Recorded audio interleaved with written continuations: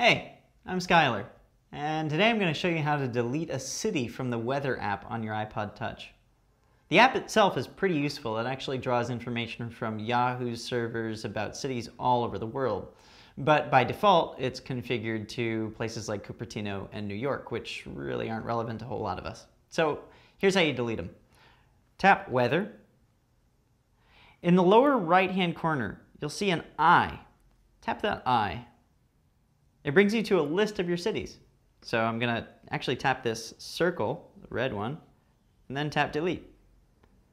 Tap the next circle and tap Delete. Local weather is switched on, so if I tap Done right now, the only thing I'm going to see is local weather.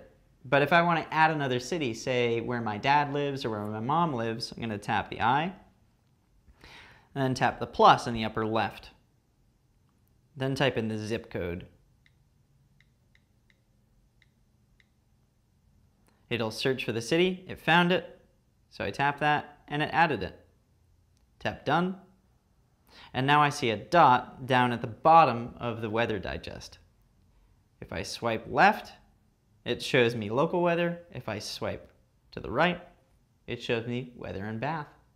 That's it. Thanks for watching. I'm Skylar.